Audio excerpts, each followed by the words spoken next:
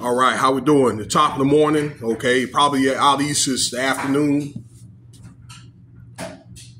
Hope everybody's is having a good, productive day today.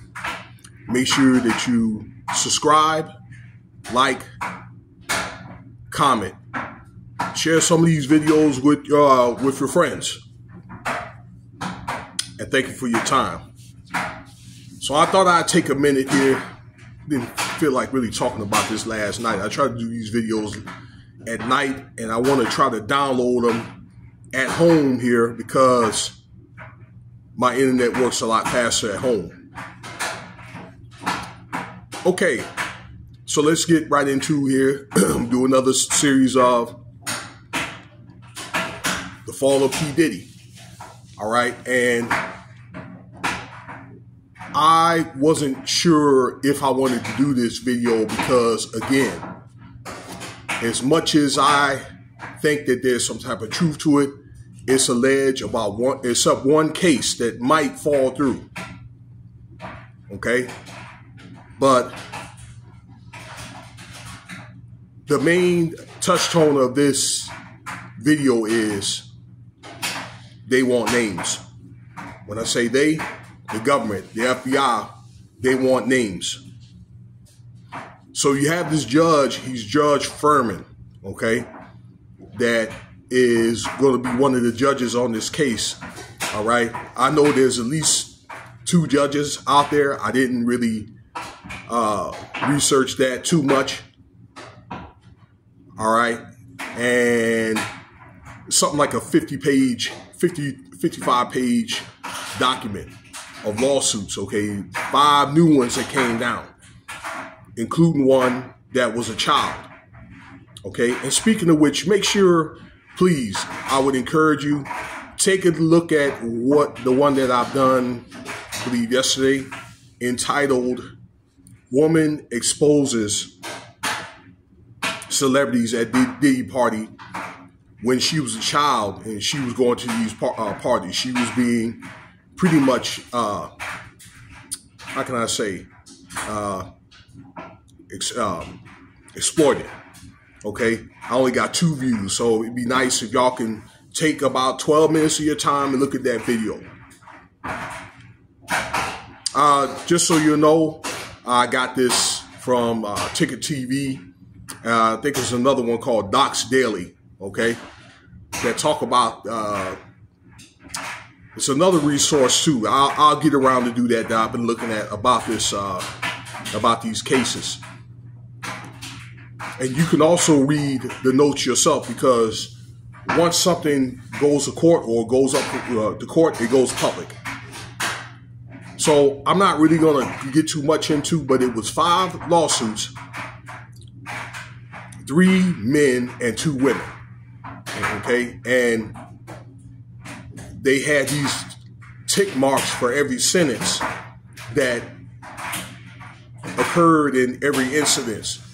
So when you look at this document, okay, or when you go through podcasts and all that, all right, that these details are very meticulous. I remember 4 out of the 5 lawsuits. One of them was a guy that was a trainer that was P Diddy was impressed of his work, and he got invited to one of his parties, okay, where when he was invited to the party, he had to sign a non-disclosure agreement, okay, give up his cell phone, but he didn't get a copy of it.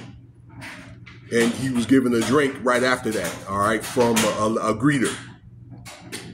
Next thing you know, all right, he was feeling woozy, and I think that he didn't have control of his body.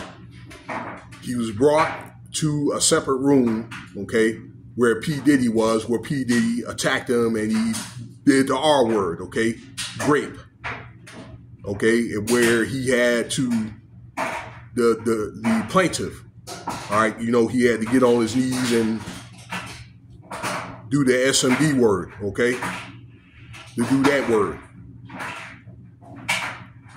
And right after that, there was a pro ball player, okay, that undisclosed name, all right, that did this thing on him. Okay, so that's one. There was another girl that was a guy at a Ciroc party, okay, which the brand that P Diddy owns, okay, and just so you'll know, they had footage of some of this stuff, some video footage of this. The case that I just explained, it was a picture from an eyewitness or whatever that left, had a picture of the administrator of this, whatever GHB was putting in this baby oil or these drinks, okay?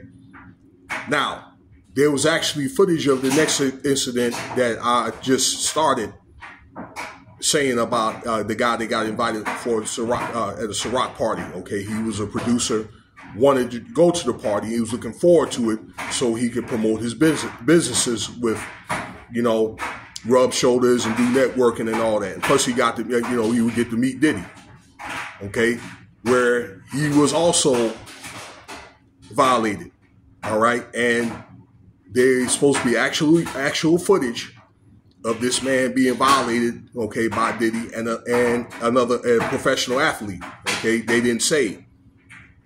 All right. So then there was, let's see here, 2 women. All right. One was back in 2004 where he was trying to recruit female talent for the group. I believe it's Danny Kane. All right. Where he invited the young lady that he discovered at a talent show to a party. And, and she had a witness, okay? And they were escorted out of the main area where they had the party to Diddy's room, okay?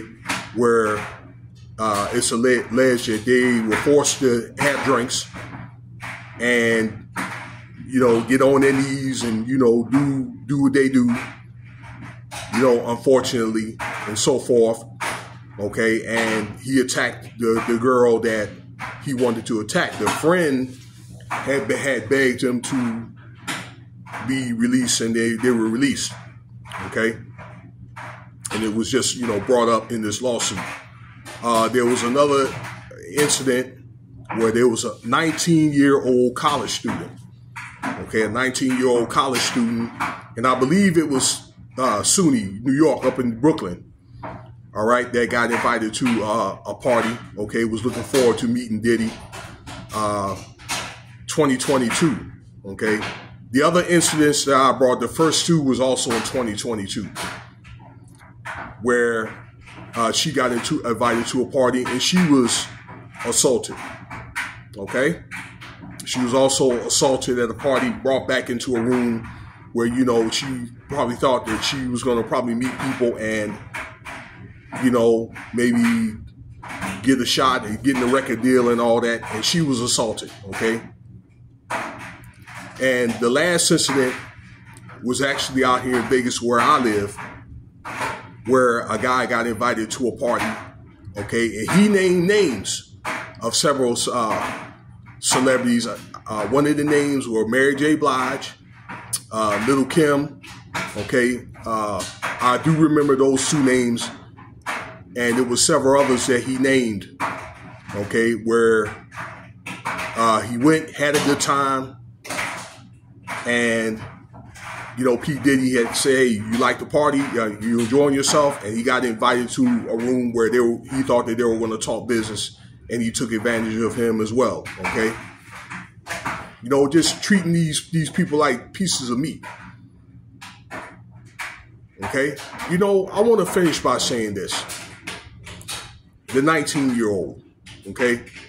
What if that was your daughter, and she came and told you something like that? Although you may feel as though from the outside these are allegations, wouldn't you want something done about it? Wouldn't you want to know the name or the names, okay, who was involved in it? Now, I'm saying that this guy, this Judge Furman guy, he wants the names of these other people that, you know, that are not named. And it's my understanding that these people had quickly did settlements. Many of them has. So it tells you right there, they did something. Okay? I know for sure, I believe that case with that witness, that's going to stick. Do I believe all of them is true? Yes, I do believe it. But proving it is another thing. But for sure, that case with that witness, because all they need is one witness. Okay, so when all this stuff is brought forth and made, and the FBI has included these names of people that they saw on these tapes, okay, which they found over 200 tapes. Some of them are out on the dark web right now. Okay, a lot of people, careers are going to be over. They may not get locked up.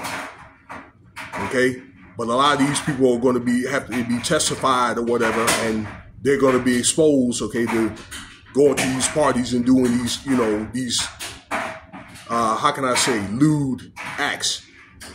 It's over for them. And I think that's why everybody's scattering like roaches or leaving the country or whatever. Well, what say you? Okay, the judge, they want names, and the FBI has put names, documented names in the findings. Okay, so over the next 8 months or so, they're going to go through whatever they find with a fine-tooth comb. Okay, so stay tuned for the next video. Thank you for your time. Cash App $Winston Spivey if you want to donate.